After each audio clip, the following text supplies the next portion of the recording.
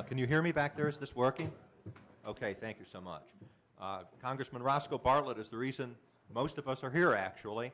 You know, he's the guy that held the first unclassified hearings on electromagnetic pulse, which prior to that time, you know, was largely classified, and brought it out into the light of day for the public and most policymakers to know about what a dire threat this was, even though it had been, you know, known to the Department of Defense and to the intelligence community, you know, for 50 years. And he's the guy that started the Congressional EMP Commission and kept it going, you know, which came up with solutions to this, and is basically the baseline study for the understanding this threat. You know, being aware of the threat, we owe it to Mr. Bartlett. And if we ever get this country protected, and pray God we do, we'll owe it to Mr. Bartlett too. So, Mr. Bartlett, please take it away. Thank you very much. It's generally agreed that there are 4 things that could take down the grid: a nuclear detonation above the atmosphere, a giant solar storm, which will occur. We may avoid the others, but we can't avoid that one. That will occur.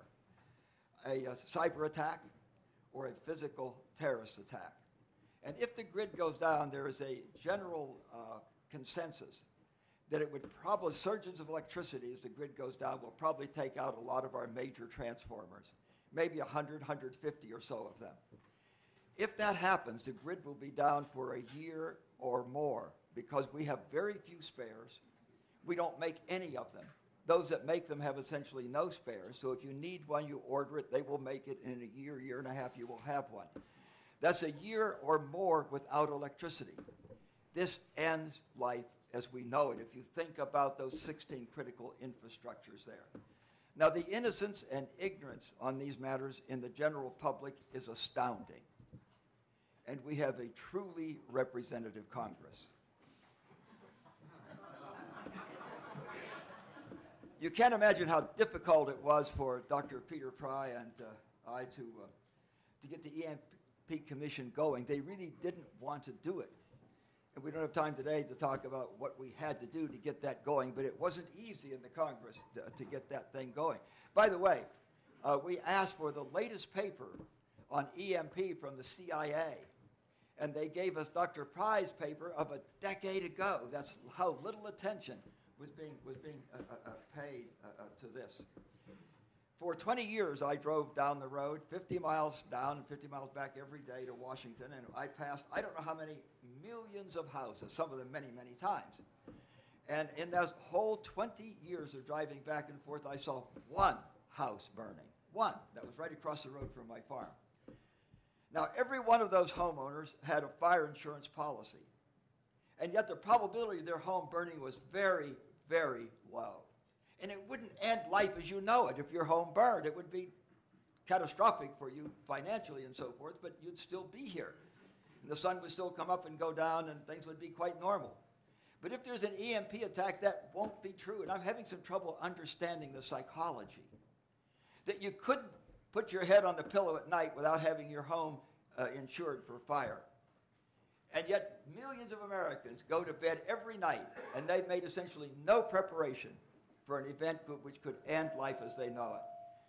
What do we do? The first thing we need to do is education. People need to understand the possibility, the probability of this threat, and what the consequences would be. And then we need to have action at every conceivable level. You and your family ought to be doing something, not just some food stored.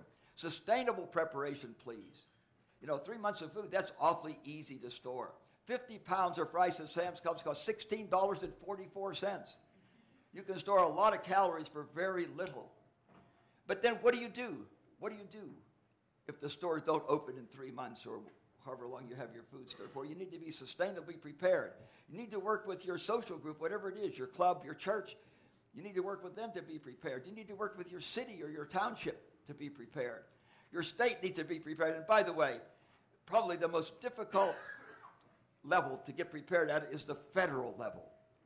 You know, we've worked now for 20 years, Peter and I, at that level. Very, very difficult. Maybe the states can do it. Maine is already there. I understand North Carolina is going to be there shortly. But we need education. We need to be working at every one of these levels because if this occurs, and it will occur, I shouldn't say It will occur. There will be another Carrington event. There will be another giant solar storm. If we haven't prepared, it will end life as we know it. I can't tell you how gratifying it is to see all you people here, because 20 years ago, there wasn't a single person in the Congress other than Peter Pry and myself who had any interest in or concern about this subject. Thank you very much for your contribution to this. Thank you.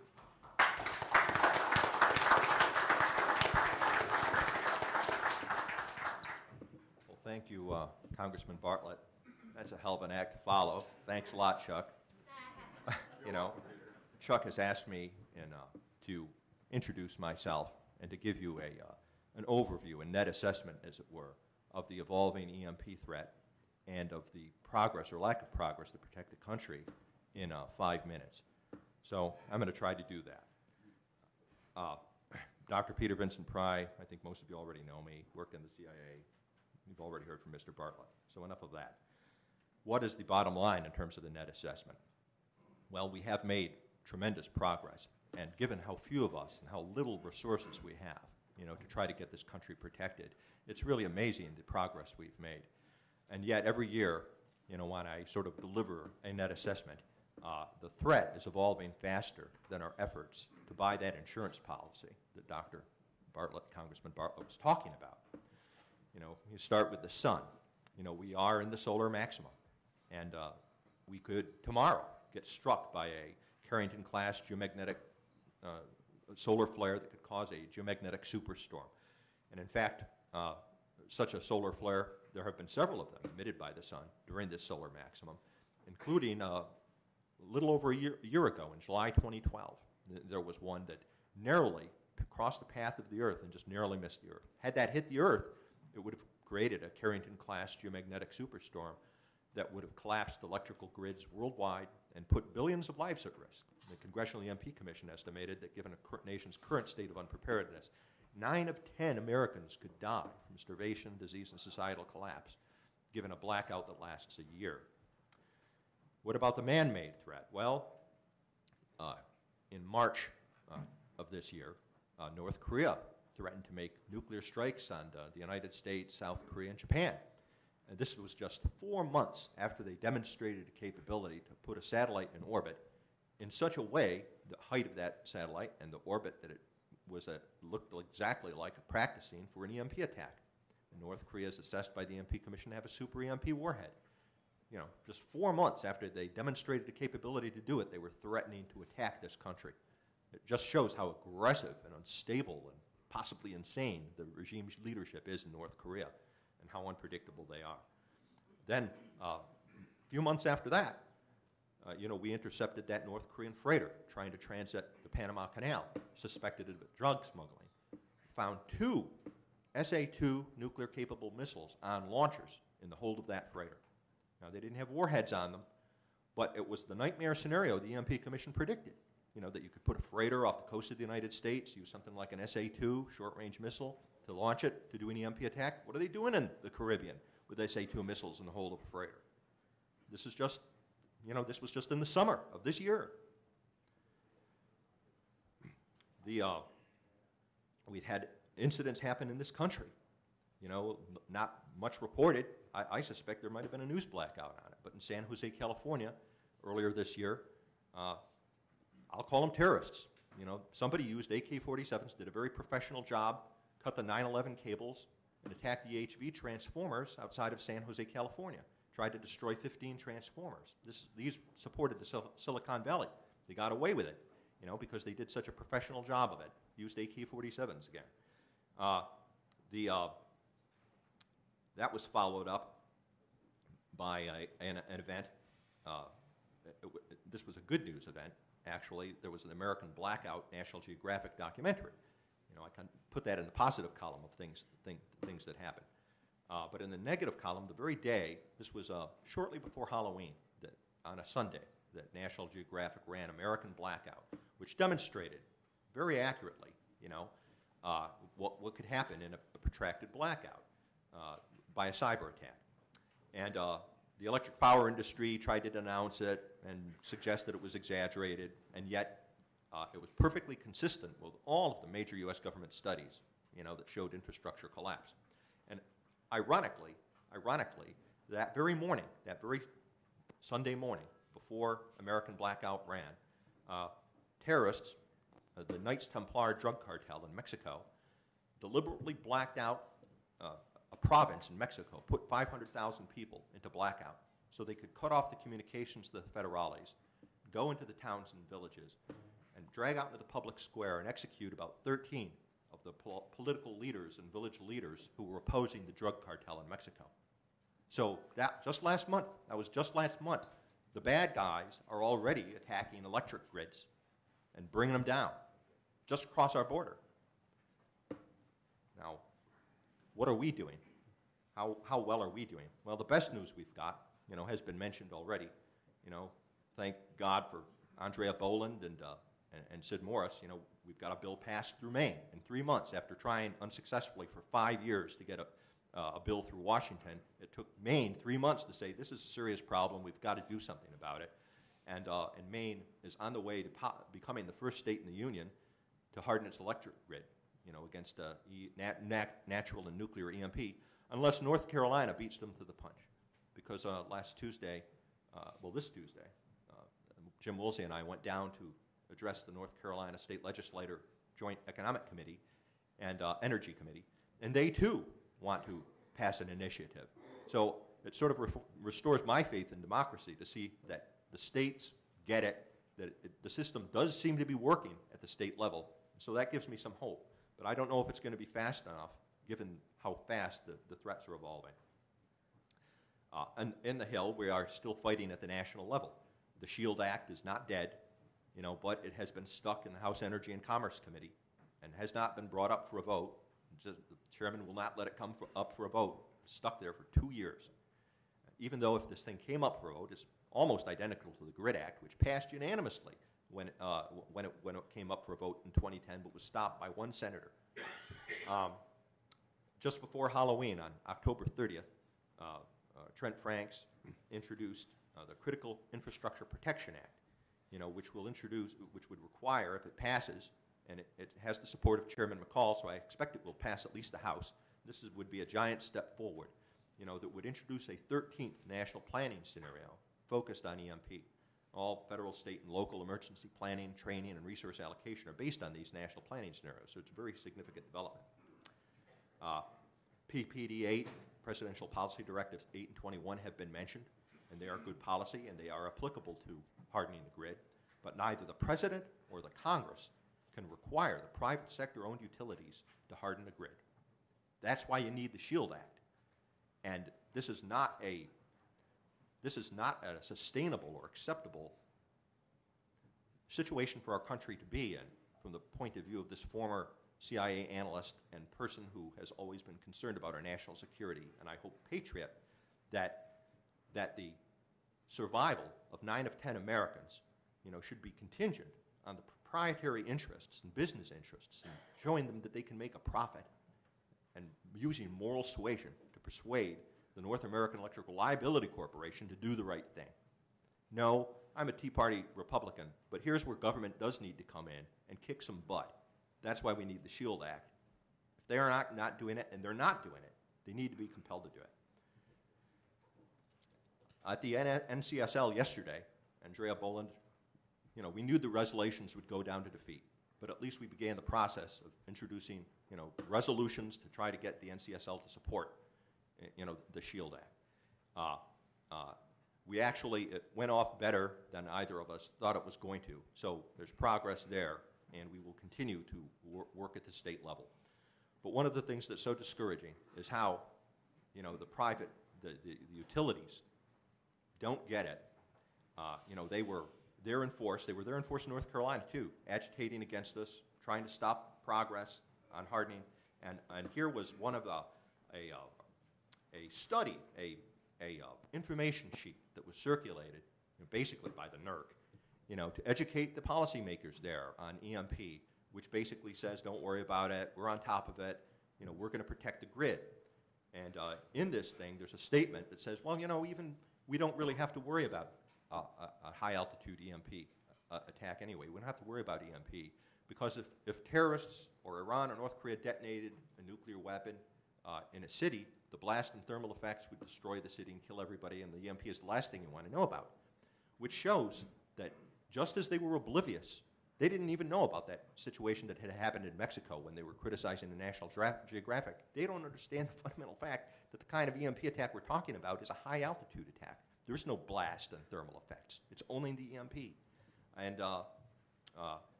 you know, ignorant armies, you know, are preventing us from getting this country protected, but they have many lawyers and deep pockets. And that concludes my remarks. Thank you.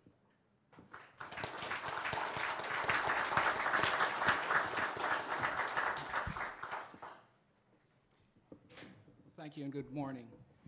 My name's Rick Waggel. I work for the Office of Energy Infrastructure Security for the Federal Energy Regulatory Commission. And although I'm not directly involved with reliability standards or their enforcement, I'm here today to speak on some of the efforts that have been going on at the Commission regarding geomagnetic disturbances. And with that is, I guess I have to make the disclaimer that the views I express are my own and they don't necessarily represent those of the Commission. That in May of this year, the Federal Energy Regulatory Commission issued an order requiring the development of a reliability standard to protect the bulk power supply from the impacts of geomagnetic disturbances. Before I discuss the details of the order, it's important to understand the authority that the Commission has relative to the reliability of the bulk power system. Traditionally, the Commission's role has been in regulating the wholesale transmission rates, but in 2005, Congress enacted the Energy Policy Act that amended the Federal Power Act to add Section 215. This section gives the Commission its authority and jurisdiction for the reliability of the bulk power supply. That section defined a bulk power system is to mean the facilities, control systems necessary to operate an interconnected electric transmission network. This also includes any generation connected to that network that's needed for the reliable operation. It doesn't include any distribution facilities. The bulk electric system is not defined in Section 215, but it's used by the industry to define what is covered under the reliability standards. And in general, is excluding distribution systems, it's the system rated 100 kV and above. There are some exclusions to that. Section 215 also authorized the Commission to certify and have jurisdiction over an electric reliability organization. The purpose is to develop and enforce reliability standards to provide an adequate level of reliability for the bulk power system. In July of 2006, the Commission certified the North American Electric Reliability Corporation as the ERO. Now, a reliability standard is defined as a requirement that provides for the reliable operation of the bulk power system. And a reliable operation is defined in Section 215, means the operating the bulk power system within limits to prevent instability, uncontrolled separation, or cascading failures as a result of a sudden disturbance or unanticipated system failure. And a GMD event could be described as a sudden disturbance, and there's also indications that it does damage power system equipment. Some things to know about the Commission's role as related to the reliability standards are that the Commission does not directly write or modify the reliability standards. That's the job of the ERO. The Commission can direct that the ERO develop a standard to meet a certain need, as was done in the case of the GMD standard. The Commission can only approve or remand a proposed standard submitted by the ERO. The Commission must approve any reliability standard before it becomes enforceable in the United States. And a standard cannot include any requirement to enlarge or construct new capacity. The Commission's recent order is designed to protect the bulk power system from the impacts of geomagnetic disturbances. And it is meant to provide a framework that sets the high-level goals of what's to be achieved by that standard. The order does not prescribe any specific methods for mitigation and leaves the how-to up to owners and operators. It allows the flexibility and the design on the part of the owners and operators to tailor solutions to meet their specific needs. The order does recognize the need for coordination among all entities. Geomagnetic disturbances are not a localized event. And finally, the goal of the GMD order is to maintain a reliable operation of the bulk power system under a severe GMD impact. The order itself was designed to allow the standards to be developed and implemented in 2 stages. The first stage requires the owners and operators to develop and implement operational procedures to mitigate against the effects of a severe geomagnetic disturbance. These procedures are seen as an interim step until more effective long-term solutions of Stage 2 can be developed. Stage 1 also requires that these procedures be coordinated across the region and that the restoration plans that the utilities have account for any equipment that could be damaged or unavailable due to a geomagnetic event. The time frame we're looking at is 6 months for the standard and 6 months after commission approval for the implementation of that standard. Stage 2 directs NERC to submit a reliability standard to consist of 2 parts: an assessment phase to conduct vulnerability assessments based on the impact of a benchmark GMD event, and an implementation phase that develops and implements a mitigation plan based on the results of the vulnerability assessment on the first part. The second stage is also to specify the severity of the GMD event and define the characteristics of the benchmark on which the systems will be assessed. The order sets some expectations in that the standard should contain a uniform evaluation criteria, should evaluate both primary and secondary effects, and it should evaluate the effects of GIC on other BPS or bulk power system equipment.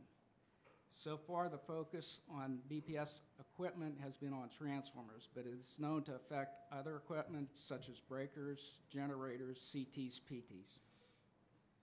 It's also required to assess the impacts on a wide area regional basis, and it's to be periodically updated as changes in technology and systems happen.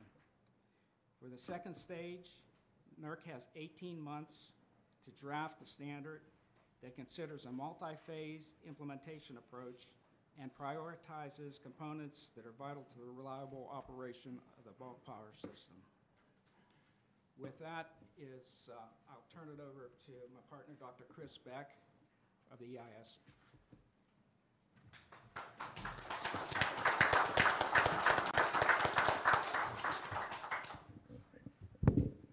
Thanks, Rick. My name's Chris Beck. I'm the Vice President for Policy and Strategic Initiatives at the Electric Infrastructure Security Council.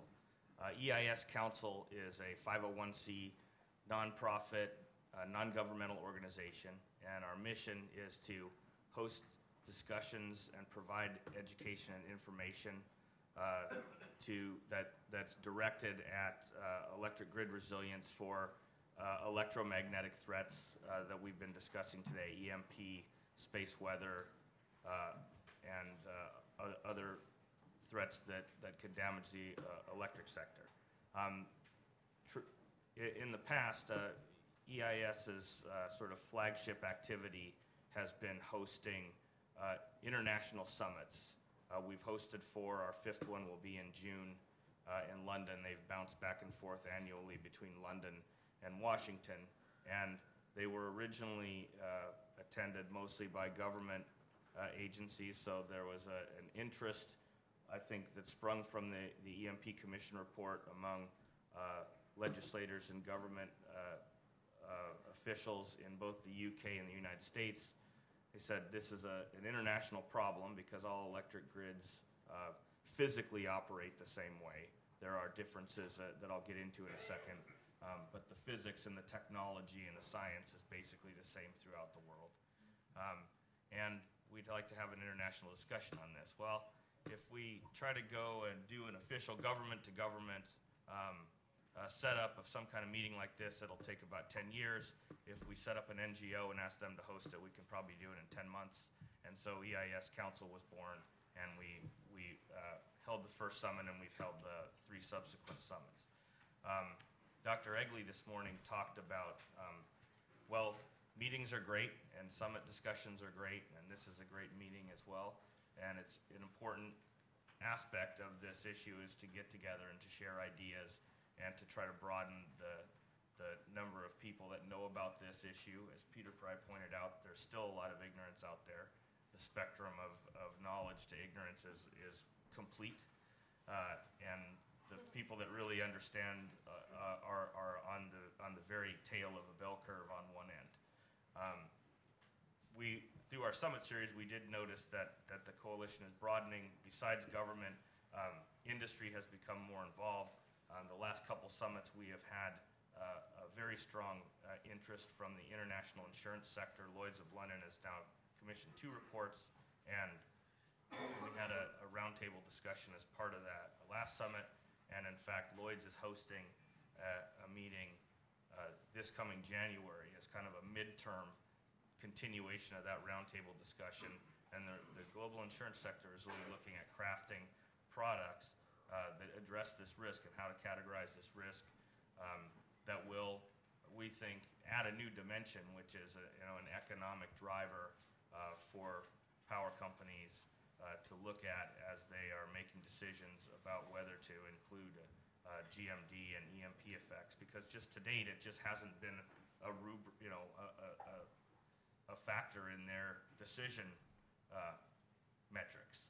And so having something, an insurance product perhaps, that says, well, if you look at this and you do certain things, maybe you get a better price on your insurance, and if you don't, maybe you don't. Now you have a new economic incentive that wasn't there before. So that's a development. EIS Council wants to branch out and to provide more operational type of support to the private sector and the government. And what we're doing is we have a program called the Electromagnetic Threat Protection Handbook, or EPRO handbook. And the idea is that it would be something where there is some real operational ability for someone to pick up this manual, and it will be a living, breathing document. It's not just going to be a handbook that we send to people and they put on a shelf and forget about it, we hope. But we want to engage, because this is a societal-wide issue, we can't just engage the electric power sector. If you look at the whole spectrum of, before event through an event happening to response and recovery, all the number of people involved in such a wide, that would be involved in such a widespread power outage is pretty much everybody. And so we're not just talking to the electric sector, and we're not just talking to the federal government. We want to talk to state and local governments, local first responders, NGO community, which will also be involved. And in a wide-scale power outage, all of those people will have actions that will build off of their traditional roles of, say, recovery from a hurricane, but it will be a different environment. The biggest challenge being that most natural disasters are somewhat localized, and there is an inside of the event and an outside. And command and control is usually set up outside the event. You can evacuate people to an unaffected area. Well, a nationwide blackout, everybody's on the inside. There is no unaffected area. And so we just have to think about how the changes, modest changes and supplementation of traditional activities could be effective in helping to prevent an event and better respond to it, the overall idea being increased resilience. Now, the first step that we took in this EPRO package was a report that we did. It's called the International EPRO Report. We worked with the Department of Energy on it. And what it is an 11-nation survey of experience with and actions taken for geomagnetic disturbances and EMP. And it's not a highly technical manual. It is, we've submitted it for the conference proceedings. You can also find it on our website, eiscouncil.org, under resources. So I hope you can read it. And we found some interesting things talking about operational level stuff, that there are, the countries we surveyed, different activities going on, some that were quite interesting and unexpected. For example, in the hardware realm, New Zealand has a high voltage DC line that connects the North and South Islands, and they were experiencing stray DC currents that were going into the transformers on the South Island, and their engineering solution was to put resistors in the grounding path. They call them earthing resistors in New Zealand, but it diminishes, it doesn't completely block, but it diminishes those currents going into the transformer. Well, it turns out that this has an ancillary benefit for geomagnetic disturbances, which are also quasi-DC currents. And so as we're looking at possible, say, technical solutions, and would grounding resistors work, well, TransPower in New Zealand has 20 years of experience of using grounding resistors. So let's ask them, what their experience is. How did it affect their system performance, and so on. So there is some experience out there with these things. Finland has a very tough system. They use solely specific kind of transformer called a 3-limb core form transformer, which is noted by transformer experts as be the most resilient to quasi-DC currents just because of its configuration. They have what are called series capacitors on all of their 400 kV transmission lines, which is their extra high voltage line.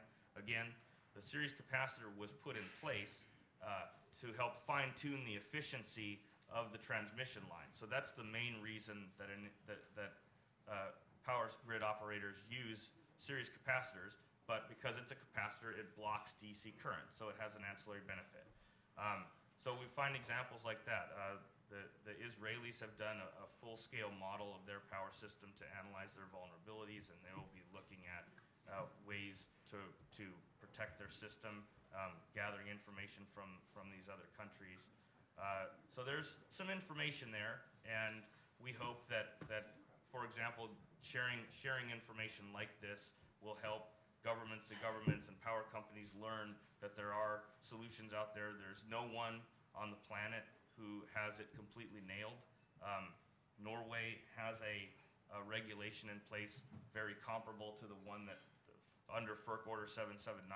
It is completed, so they have a full-on regulation that says Statnett, which is the national transmission operator in Norway, shall protect the system from GMD and EMP. It's not very prescriptive, but it does have a requirement for them to do so. So the U.S. grid is 10 times bigger and 1,000 times more complicated than any of these other grids, basically because most of the countries that we looked at have one government agency, one transmission company, one set of regulations, and the United States has thousands of companies, 50 state public utility commissions, federal authority, and our federal authority is unique with the FERC-NERC partnership that Rick just described. That you won't find that anywhere else in the world either. So the challenge in the United States is technically and governmentally more difficult, but we believe that there are some lessons learned here, that these are good laboratories to look at to others that have had experience and are having some successes. As I said, no one's bulletproof, but learning from each other, sharing information, we hope that all the electric power grids of the United States and our allies will be better protected. Thank you.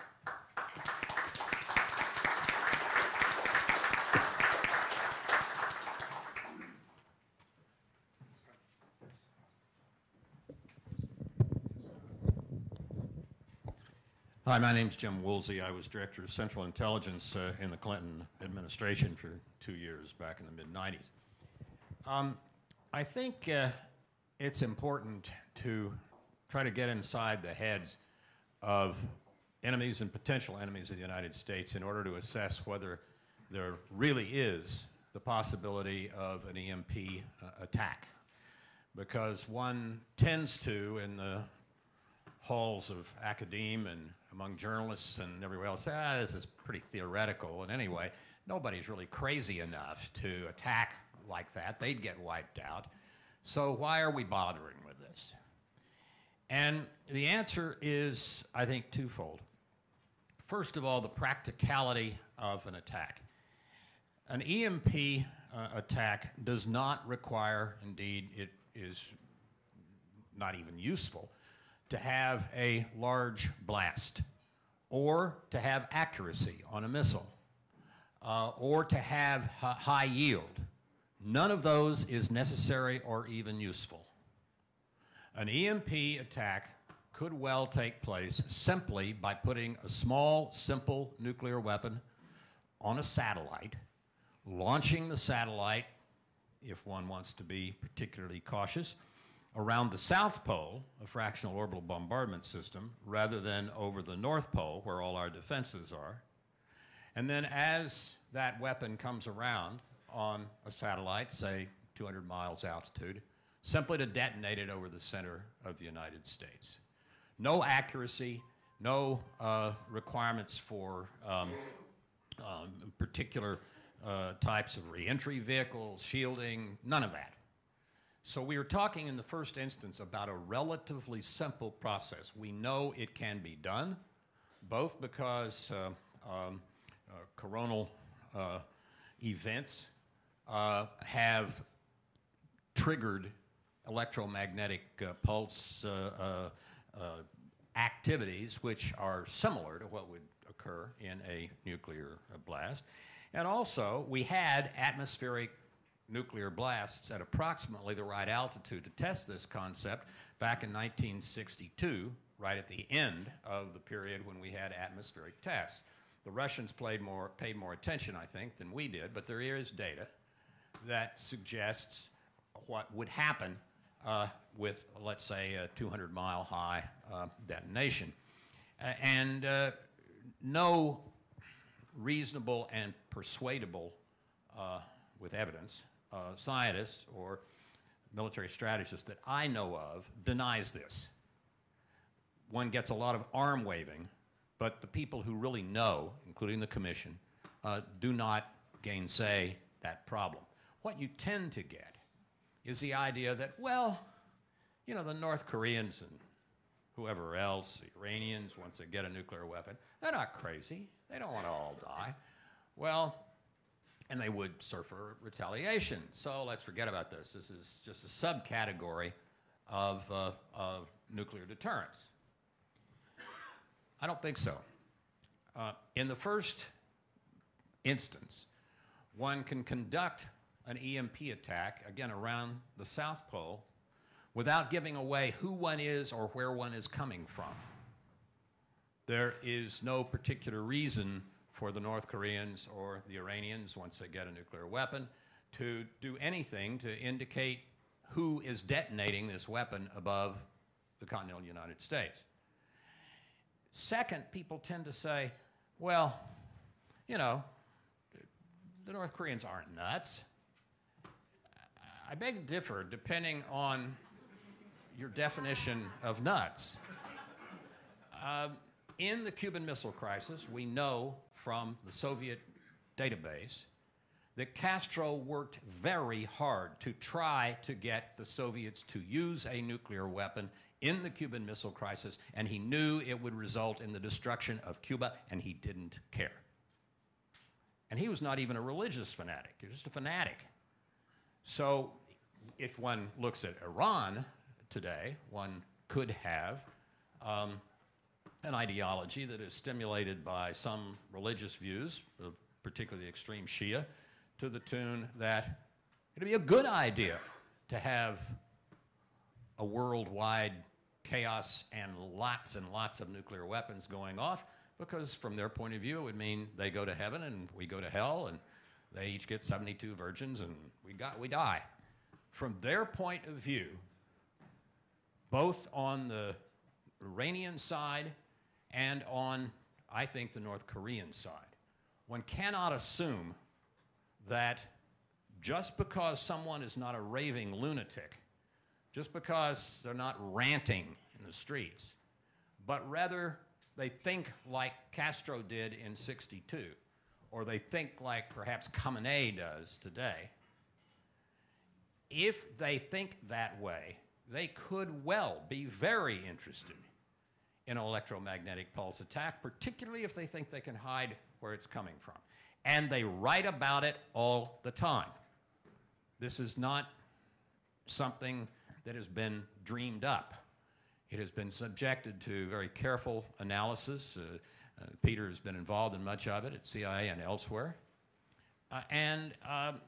Those people who say nobody could be crazy enough to try something like this are not students of history, and they are not people who have made a careful examination of the problem.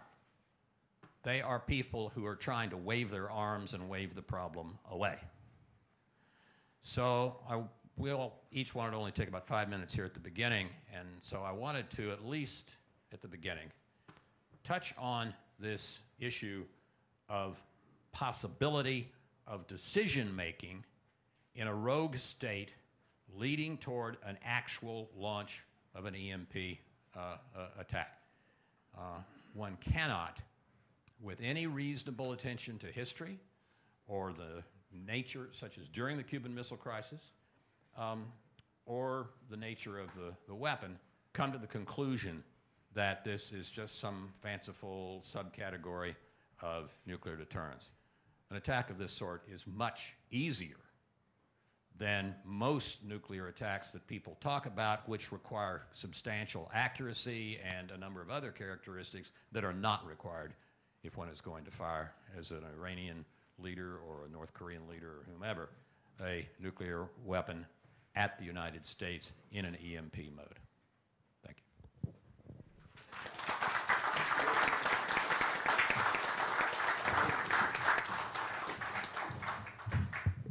Now, we have a few minutes for questions, but what I'd like to do is have the first questions be from the panel amongst each other. You might have an interest in clarifying or asking a question of someone else in the panel first, so I just want to make certain you guys get the first shot at each other. I'll pass and ask any other question. Could you pass the microphone to Congressman Bartlett? And I'll take questions, by the way, in the middle in a little minute. Perhaps naively assumed that whereas these regimes are evil, they were not suicidal. Mr. Woolsey may be correct. They may, in fact, be suicidal. But even if they are just evil and not suicidal, we still are at huge risk because there are ways of producing an EMP where we would not know who the perpetrator was. A tramp steamer, a Scud launcher, which you can buy for about $100,000 in the open market, any crude nuclear weapon. It wouldn't take out the whole country, but it would certainly take out the from Boston to Norfolk and west to Pittsburgh. That could be a fatal blow to our country. If they missed their target by 100 miles, as Mr. Woolsey was pointing out, it wouldn't make any difference. It would still be just as effective. And then the ship is sunk. There are no fingerprints. As a matter of fact, it doesn't have to even be a country that does it. It can be a non-state actor that does it. Since all you need is a tramp steamer, a Scud launcher, that'll go 180 miles. That won't cover the whole United States, but it'll cover enough to be really, really hurtful to us. Is this not realistic? I think it's quite a realistic threat, and the anonymity that you mentioned, and I had as well, is an important part of it. It's important to realize that during the Cuban Missile Crisis, and people have now interviewed the sort of squadron commander of the nuclear submarines off Cuba, the Russian nuclear submarines. We know for a fact that the Cubans and the Russians were requiring, in order to launch one of their new nuclear torpedoes, which were on a couple of submarines, in order to launch one of those, they needed 3 votes. 1 vote was from the party chairman for the submarine squadron. 1 vote was from the squadron commander. All three of these people were Navy captains from the Russian Navy. And the third was the ship commander of the ship that had the nuclear torpedo on it. We know for a fact the commander of the submarine that had the nuclear weapon on it pushed his button and voted for that nuclear torpedo to be launched at American ships. We know that the party leader for the squadron, the Communist Party leader, pushed his button and voted for the nuclear torpedo to be used. One guy stood alone. He was the Navy captain, and he was the commander of the Russian submarine. I think he was the squadron commander. The one who voted in favor of it was the submarine commander. But he was the one of the three, and he voted not to launch the nuclear torpedo over the objections of the other two Soviet naval captains. This, you cannot predict who is going to be suicidal, who is going to be merely evil, who is going to be some combination of the two, who is going to respond to culture and tradition, and who is going to respond to direct orders in a circumstance like that. But people including one at the Kennedy School and others, who wander about conferences and so forth and say, well, of course, this is crazy and nobody's going to be crazy. Like I say, they need to examine their definition of crazy because, as Hamlet put it, it is entirely plausible to be mad north by northwest. I think Mr. Woolsey is correct that the thinking in many of our leaders is that the consequences of launching an attack like that would be so devastating to the person that launches it, nobody will do it. And what Mr. Woolsey is pointing out is that may not be true. But, they don't have to put themselves at risk to do a nuclear EMP, because there are many ways that they can do it and leave essentially no fingerprints on it. Weather balloon works fine. I have a question. We may have time for a couple of questions from the audience in a moment. I know that there was a lot of discussion about the importance not only of getting federal level development, protection, regulations, legislation passed. We also talked about Maine and what can be done at the state level. And I was also wanting to ask about the technology end of this. So we have large regional electric grids that need EMP protection, but it seems like one of the other things we might consider is the development of local power generation and storage that could be developed all across the country, even by many of the communities and individuals represented in this room. And there may be some practical things that local communities can do long before Washington and the large utilities can do what they need to do. So the question I have for the panel is, what are your opinions about what might be done with local power generation and storage and the EMP protection of that? I was born in 1926, and I lived through the Cold War. And those of you who did that can remember all of the fallout shelters. Now, bombing us was not going to end life as we know it. But we had drills. I worked at the National Institutes of Health. We had drills there until the hydrogen bomb was developed, and then we might have been in the fireball, so we stopped having drills at the National Institutes of Health. Building 10 was going to become a large casualty hospital if that happened. And, Chuck, I've been very interested in the psychology. Everybody was involved in that. We had drills at school. You had drills. You knew what you were supposed to do. And that didn't even come close to the life-changing effect that an EMP attack would do. Why are we today doing essentially nothing compared to what we did? Then there were fallout shelters with food stored. You couldn't go into a public building without getting a brochure telling you what you ought to be doing and how to do it. Why is it so darn different today?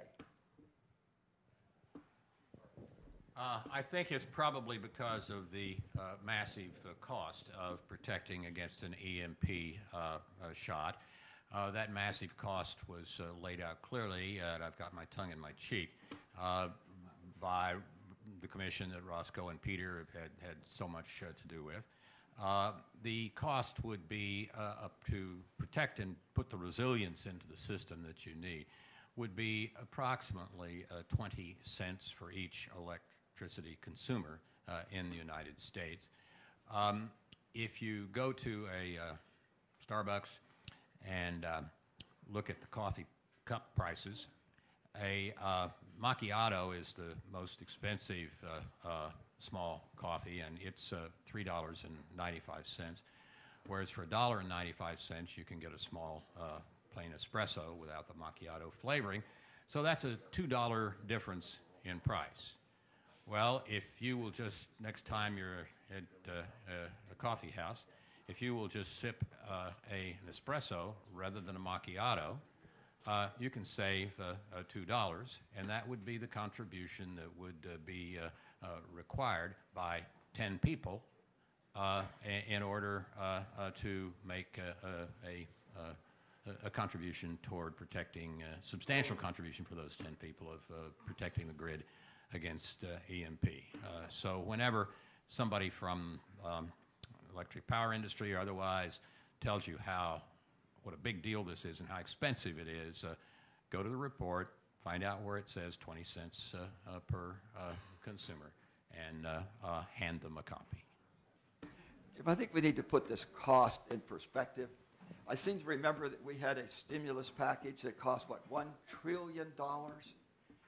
The numbers I get is that this would cost maybe $2 billion. I think there are 1,000 billion in a trillion. So the cost of doing this is absolutely inconsequential compared to the money that we spend on other things. It has to be more than just costs that are deterring us from doing this. Because if you put this in context, the cost to prepare is really pretty darn small compared to the money we're spending on other things, is it not? It's tiny. And what this is about is power, and not only in the electricity sense. It's about who decides.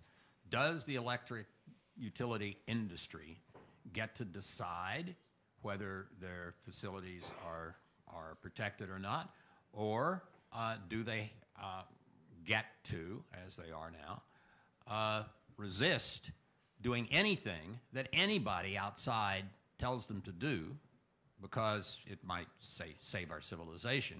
Doesn't matter. They would lose power. They would lose the ability to decide whether or not that 20 cents per person was spent or not. And from their point of view, that is a very bad thing. The 20 cents cost is not the issue. The issue is, can somebody tell them that they have to take a protective step, or do they get to do whatever they want, even if they're putting the country and our civilization at absolutely huge risk? That's what's at issue. Any of the other panelists want to chime in on that, or what local communities might do? And we have a couple over here. I'm going to walk the microphone to them. You can make a comment before I get there. Okay, we have two right here in succession. Identify yourself and then your question. Hi, it's Hank Cooper. I think I know most of the people on the panel. I appreciate the fact that you talked about the threat of a nuclear EMP-generated attack. And I wonder if you could address the issue that I run into a lot, because that's an issue I care a great deal about, is in defending against, in fact, with active defenses. People don't want to talk about that, and they think EMP is an excuse to build ballistic missile defenses. And that's why we're talking about this issue. And so generally when I say what can be done about the threats you described from missiles off our coast, and particularly the Gulf of Mexico, where we have absolutely no defense, I believe we have to have a hardening of the grid, because no defense is perfect, but we have to do the defense too. And the fact is that there are components of the electromagnetic pulse that we have to deal with that come from nuclear weapons that we don't get from some of these other threats that you're talking about. So I wonder if you could address the psychological issue that we're running into in discussing this, what I consider to be the most comprehensive threat to the nation. And people don't want to talk about that because they think it's, too hard or too difficult or whatever, which is also nonsense. Take the first stab at that. I think that it's important to, you made some important points, and I wanted to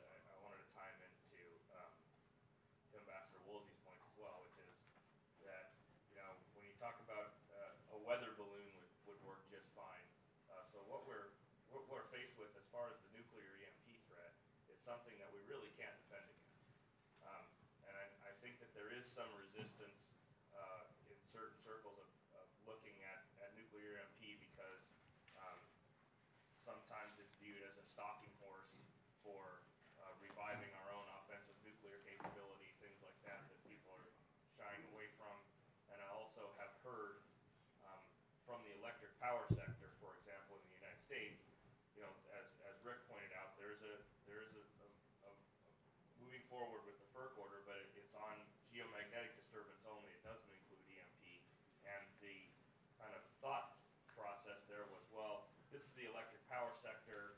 They're not war fighters. They just provide power. So, nuclear EMP is a national defense issue, and so that's beyond our scope, and someone else has to deal with it. But the fact is, no one else can deal with it. That you're absolutely right. Hardening and being ready to take a punch and stand back up. There's no one else that can prepare us for that, except for the critical infrastructure owners and operators. I mean, they are the front line in this. Now, there's certain things we can do to lower the likelihood, of course, and there's no reason not to protect ourselves in any way we can. But pushing it off to say this isn't my problem isn't a tenable solution. Every question that's going to be asked will, of course, spawn 5 more and lots of interesting discussion, and that's why we're all here, so you can get to know each other and continue to this discussion. But because we're going to try to keep things on track, I'm going to give the mic to one more questioner. Identify yourself and ask your question. Tom Popick, Foundation for Resilient Societies. There's a persistent rumor that Iran already has tactical nuclear weapons purchased on the black market after the fall of the Soviet Union, which would mean that they could have an EMP capability right now. In the opinion of the panelists, is this potential EMP capability of Iran affecting the Obama administration's negotiating strategy with Iran, its willingness to conduct a military move against Iran, and also the decision of President Obama in 2009 not to support the Green Movement, which would be a potential regime change? Well, I'll take that because thank you for throwing me the softball, because I wrote an article about that got published last Friday. And the short answer is yes. But I would like to follow that up, if I could break your rule, Chuck, because I have a question. And I look at this room. I'm seeing in this room, like in those 3 chairs over there, and Cindy Ayers and Claire Lopez over there, Frank Gaffney in the back, and Sid Morris and Andrea Boland. I mean, it's amazing how much progress has been made by a handful of people, a handful of committed activists who've made tremendous sacrifices. Everybody on this panel, just a handful of people. And we've been trying and largely succeeding. Not fast enough, though. Not fast enough to get this country protected. I have a question. And my question is for you. You people who have contributed, you know who you are. The rest of you who are in this room, I know you're here because you at least care about it. You care about it or curious about it. Please ask yourselves, what can I do? What can I do? We need your help. We need your activism and commitment. We need your brain power. I'm not the smartest guy in this room. There's a lot of you out there who probably are a lot smarter than me that can bring insights, talents to our cause. I would ask you to go to our Uncle Sam, Frank Gaffney, Jake Berman. They've stood up a EMP coalition that's looking for volunteers. If America's going to get protected, guys, it's not going to happen from NERC and the electric power industry. And unfortunately, Congress has tried and can't do it. The president has tried and can't do it. It's up to you. It's up to you. Just like in the old days, when rugged individualism and self-sufficiency, the kinds of values that established this republic in the first place, it was expected to be sustained by the yeoman farmer and the small shopkeeper. And I believe that kind of spirit, that kind of American spirit still exists in this country. So that's my question. If I could say a word yes, please. In response to the question that he asked. I don't know of anything plausible that suggests that the Iranians already have a nuclear weapon purchased from Pakistan or whatever. It's not impossible at all, but I don't know of any evidence to that effect. I do think people underestimate how far along both the Iranians and the North Koreans are to being able to launch an EMP attack. The North Koreans have nuclear weapons, and they are the right size, small yield, large gamma ray production for an EMP attack. They have orbited satellites, so the nuclear capability and the satellite launch means that, as far as I'm concerned, they have the capability. The Iranians have not yet, as far as we know, detonated or have a nuclear weapon, but they have orbited satellites. So, including both the North Koreans and the Iranians have orbited shooting to the south, as would be the case for an electromagnetic pulse weapon that uses the fractional orbital bombardment orbit that the Soviets basically invented, and we believe now have handed off to the North Koreans and possibly Iranians. We are, whether the Iranians have a nuke yet or not, they are at most a few months away from being able to have one, and the possibility that they can have one very quickly or already have one, and it could be an EMP weapon, is definitely plausible as far as I'm concerned.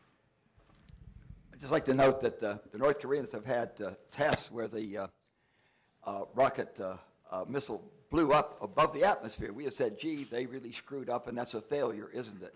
Jim, if you wanted to do an EMP attack, that seems to me to be a big success, isn't it? 200 miles altitude's about right. That was the Iranian. Yes. The Iranians. Chuck, I'd just like to say in closing, there are 3 levels we really ought to be working at in a matrix. The one I mentioned was, your family and so forth on up. The other is we need to protect ourselves if we can. Our military is trying to do that. They cannot possibly be totally successful. So knowing that they cannot be totally successful, then we need to do the other 2 things. We need to harden the grid.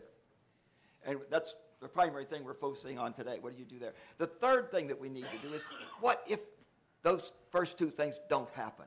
What if they can't protect us, and what if it happens? Then what?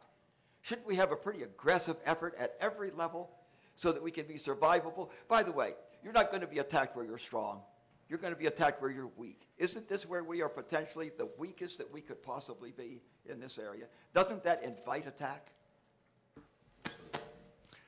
So now we're going to conclude this panel, but so you're aware, as we take a break, it'll be an opportunity for you to talk to each other, but coming up will be a presentation on latest information on space weather. We're going to have presentations this afternoon on business models that can cost justify local power grids that would be EMP protected. You could figure out which ones actually make financial sense now, so you could limit the amount of subsidies you might need. So we'll have a whole series of presentations throughout the day that will answer a lot of these other questions. We're going to take a quick break now, but let's thank the panelists for their time this morning.